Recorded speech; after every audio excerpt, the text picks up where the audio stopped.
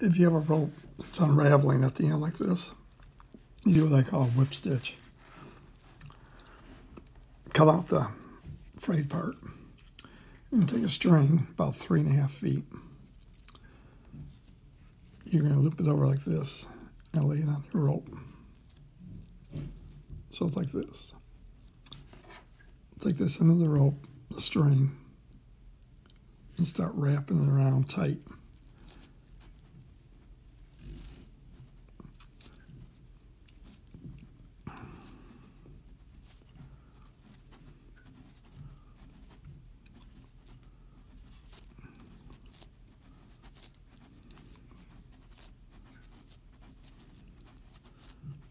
And then take the end of the string, put it through the loop,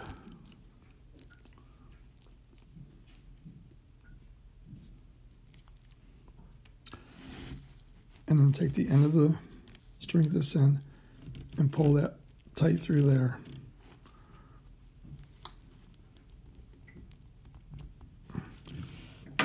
And then you cut out the excess string that you're not using. And that's how you do a whip on the end of a rope to keep it from unraveling.